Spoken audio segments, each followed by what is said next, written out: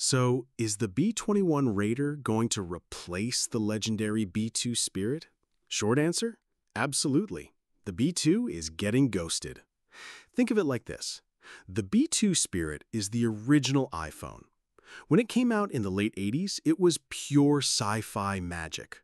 A flying wing that could sneak past enemy radar like a ghost? It completely changed the game. But today, that original iPhone would struggle. It's expensive to fix, the software is ancient, and it can't run the latest apps. That's the B-2. It's still an incredible machine, but it's a diva to maintain. Each one requires a climate-controlled hangar and costs a jaw-dropping amount per flight hour. It was designed in the 1980s to fight a Cold War enemy.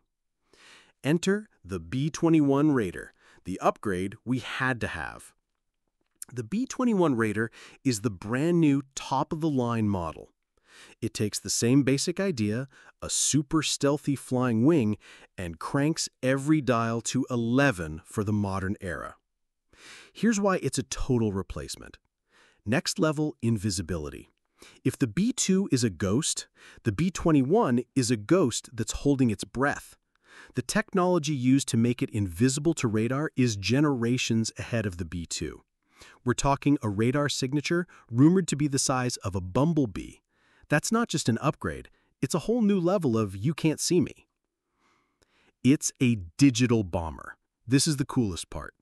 The B-21 was designed using advanced digital modeling and is built with an open architecture. Forget clunky proprietary hardware. This is more like a smartphone.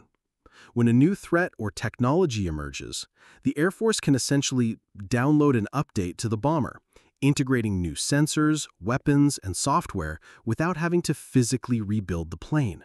This makes it vastly more adaptable and future-proof. There will be way more of them. The Air Force only has about 20 B-2 Spirits.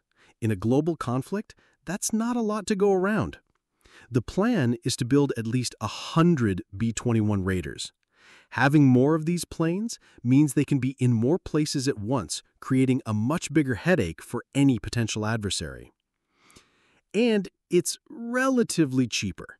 Don't get me wrong, it's still wildly expensive. But it's being designed from the ground up to be cheaper to fly and easier to maintain than the notoriously finicky B-2.